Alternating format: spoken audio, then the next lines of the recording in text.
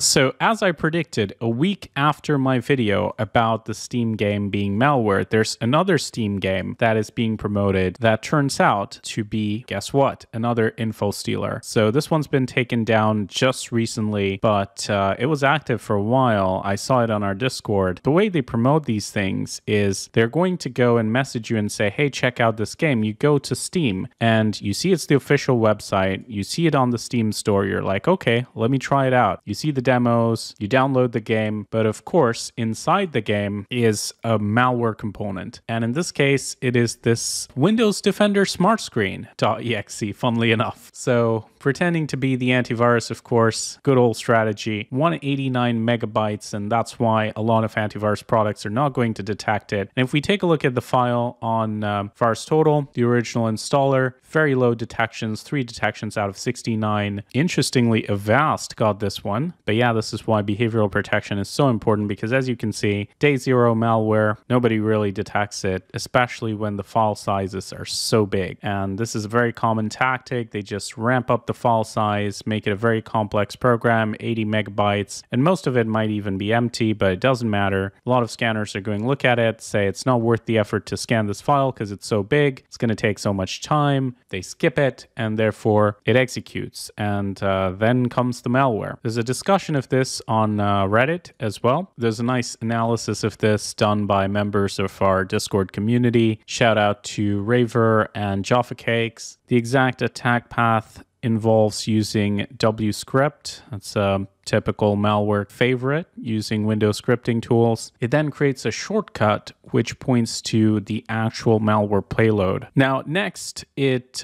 kills Chrome and Edge, terminates your browsers, and then relaunches them silently in the background. You're not going to see it because there's no GUI when it's relaunched, and then it just dumps all of the information it can. So it's going to collect all your cookies from your browsers, which is going to include authentication tokens for all the sites that you're currently signed into, any passwords that you have saved. All of that is going to get dumped along with the system information, so they know who you are and they know your access tokens for each of the websites that you're logged into. So again, if you've been hacked by this malware, if you've accidentally executed this file, run this game, well, watch the video I made earlier about what to do if you're hacked, because you need to go step by step, reset a lot of passwords, protect your financial information, make sure you're not compromising your data, doesn't end up on the dark web. Now, this is the attacker infrastructure. Now, if we look up this company, it's a new infrastructure hosting provider, maybe because AWS have gotten better at noticing abuse of their infrastructure. So a lot of these low tier cyber criminals are going to use new websites, new web hosting providers to set up their infrastructure. So there's more of a delay between them being able to catch it, especially because if you're a new company, you don't have that many people to look into these things. So kind of goes both ways, because larger company also means you're hosting so many things that your resources are stretched thin. But in any case, I don't think this is going to be the last time that we find a Steam game that has malware. And if we look at Valve's track record in terms of shutting down, let's say, CS2 cheaters, if we can expect the same kind of effectiveness when it comes to taking down games that have malware in them, we're going to see a lot more games with malware in them on Steam. Now, it is worth noting that the main way this malware is spread is not by you finding this game at random and downloading it. It is by a customized message asking you to download this game or try it out. So if you get any such email or message, even from a friend, because guess what? Your friends might be hacked. A lot of Steam accounts get hacked and the people using them don't know for months. So even if a friend you know in real life messages you on Steam and says, hey, try out this new game, we're playing it right now, do not download that game. If you've never heard of it, don't download. It is getting harder and harder in some sense, giving advice, because what are you supposed to do? Not download new games that your friends suggest? That doesn't make any sense, because that's how you're supposed to use Steam and enjoy it. But at the same time,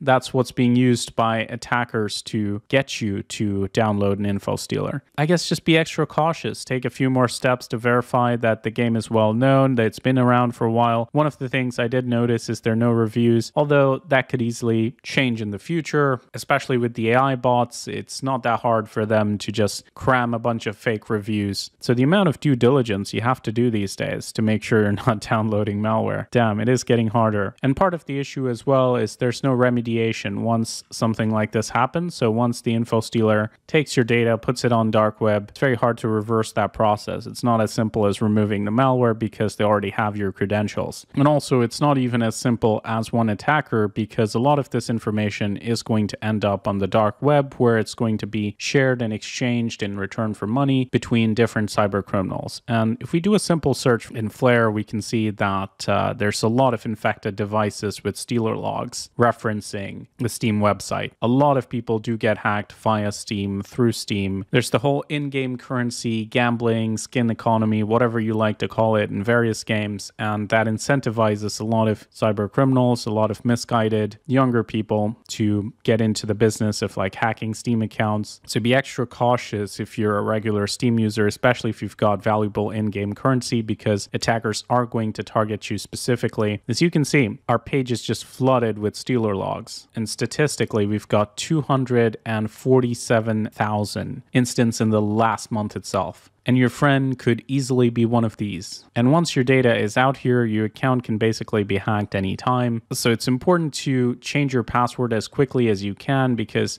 often, like I said, the attackers that hack you are not necessarily directly going to go for extracting all the information, all the websites. They might sell it on the dark web. So it does give you a short window of time before they take advantage of your information, where you might be able to change your password. So again, I've made a full video on it with the Jurassic Park theme. So super fun. Do check it out. Now, if you want to do a search and see if your Steam account might be hacked, or similarly, if any of your data is on the dark web, you can do that via Flare. It's very easy to do a search. You can select what categories you want to look into: illicit networks, the open web, dark web, pastebin, things like that. And of course, the illegal markets, forum posts, ransom leaks, infected devices that have been mentioned in any kind of attack log. Because what happens when you run an Infostealer basically is it creates a log of your system, and then that file gets transmitted to the attacker, or it simply gets created on the attacker's end. So they collect all the information, the data comes in, a log is generated, and then that log is typically what is going to be uploaded to the dark web or sold. So big thank you to Flare for sponsoring this video and allowing us access to their platform so we can look at these interesting statistics. If you would like to protect your organization or explore the dark web safely, Flare is a great way to do it. Do check them out using the link in the description. They've been a long-time sponsor, and the site is genuinely quite cool. And it even allows you to monitor incidents for your organization. So you can put in your data, and the moment anything shows up on the dark web, before your whole organization gets hacked, that, hey, Bob from this department has just got his device compromised. But thank you all so much for watching. I hope you enjoyed this video. Do like and share it with your friends. Help spread this information. Don't forget to subscribe to the PC Security channel. And as always, stay informed, stay secure.